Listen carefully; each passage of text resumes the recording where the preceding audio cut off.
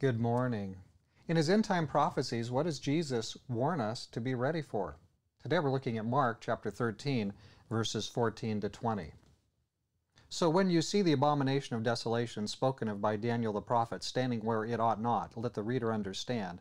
Then let those who are in Judea flee to the mountains. Let him who is on the housetop not go down into the house, nor enter to take anything out of his house. And let him who is in the field not go back to get his clothes.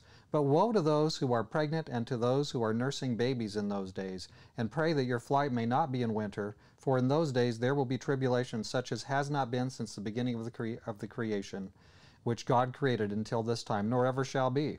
And unless the Lord had shortened those days, no flesh would be saved. But for the elect's sake, whom he chose, he shortened the days.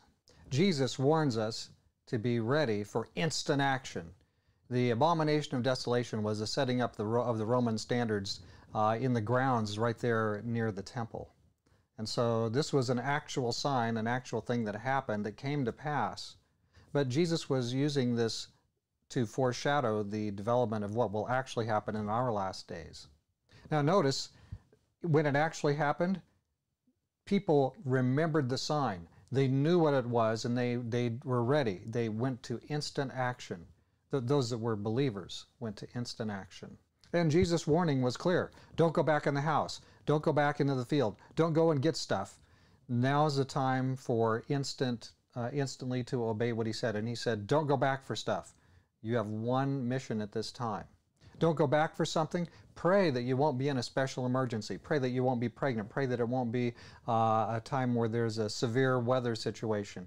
Pray that you won't have some kind of other emergency when you need to be ready for instant action for Jesus. There will be extreme tribulation in those days, unlike anything ever before or anything that ever will be.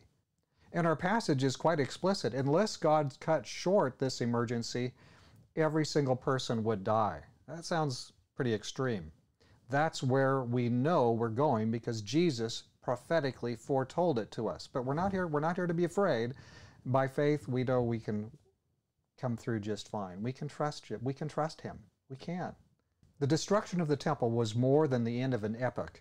It was a foreshadowing of the final days, and that's where you and I live. That's where we fit on the hinge of history. It was a foreshadowing of the final end times, and this is what's called the little apocalypse. It's an echo of Matthew 24. We see it right here in Mark chapter 13. This is helping us who will live at the end to know how to go. This is a very strong warning for you and I who might indeed see these very things prophesied of in our lifetime. I'm not predicting that, but we well might. Are we walking so closely with Jesus that we would recognize a sign from God and act instantly in obedience to it? That's our question. Let's pray together. Dear Father in heaven, thank you for watching over us. We are not given this prophecy by Jesus to be afraid or fearful. He's not trying to cause us to tremble or go and hide under the bed. Lord, you want us to grow. You want us to be ready. And you're being faithful and fair to us by warning us ahead of time of the extraordinary emergency that is coming upon us as believers, as followers in Jesus. Please bless us, grow us, help us to be men and women of faith, to know how to act in faith to your directives. Thank you for hearing our prayer, Lord, in Jesus' name. Amen. We should be learning day by day to act in faith, to act instantly. So let's do that. God be with you today.